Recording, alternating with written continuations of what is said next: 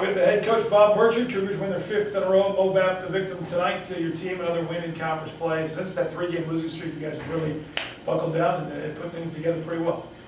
Well, I like the way our team looks, Cosmo. We've been on break for a while and have had an opportunity to be just really focused on being a better basketball team, and I think we are. And I thought our defensive presence in the first half was extraordinary. Big rebounds, and Zach Rockers, why is he having so much success right now, do you think, for this team? Well, I think there are a lot of reasons. I think the most important thing is opportunity, and he looks very determined, and he looks comfortable.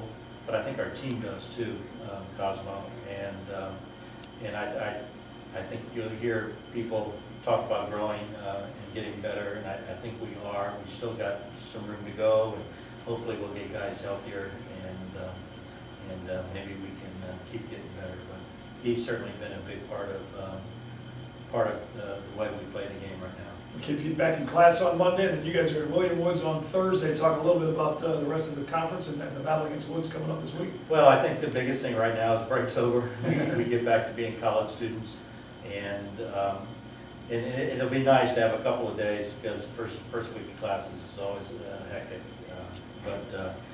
You know, once you get through the break in the holidays, here we go, and we'll ride it fast through the end of the year. 85-61 the final. Cougars over MoBap tonight. Congrats on the victory. Thank you. All right, good luck against William Woods on Thursday. For more on the Cougars, log on at ColumbiaCougars.com.